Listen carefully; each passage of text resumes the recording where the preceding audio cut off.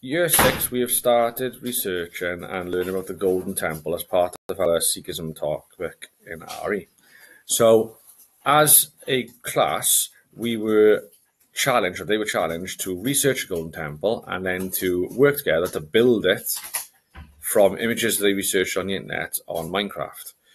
They were split into 4 sections: front, side, other side, and the back.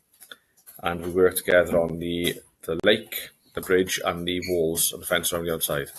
So here we have our front, with our towers on top. We have the left-hand side.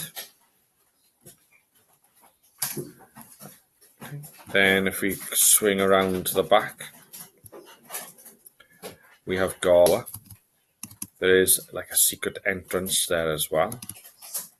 Oops, in the water, sorry.